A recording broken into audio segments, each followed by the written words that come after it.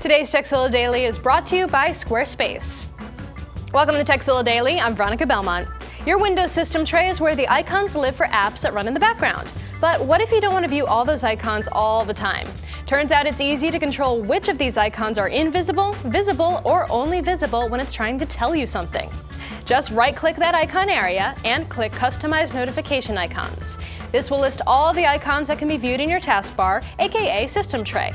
And on the right, you can choose each one's behavior with the drop-down menu. Show icon and notifications will make that icon always visible.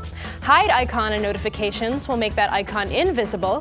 And only show notifications will mean that icon only pops up when it has something to say. And if you want everything visible, you can check the box at the bottom next to Always Show All Icons and Notifications. So make sure your desktop only shows you the info you want to see with this handy tip today. Now if you have a tip you'd like to share with the world, let us know. Email us at tekzilla@revision3.com. And don't forget tekzilla.com. It's the place to find more tips, tricks, product reviews, and how-tos. Squarespace is the fast and easy way to create a high-quality blog, portfolio, or any kind of website. If you have questions or need help, Squarespace provides every member with amazing support, 24 hours a day, 7 days a week. Start your website or blog by choosing from over 60 professionally designed templates, customize it, and then add content from your computer, iPhone, or iPad.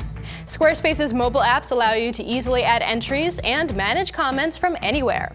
Many of the internet's highest traffic web pages are powered by Squarespace, not to mention many of the personal pages of many of Revision 3's hosts and personalities.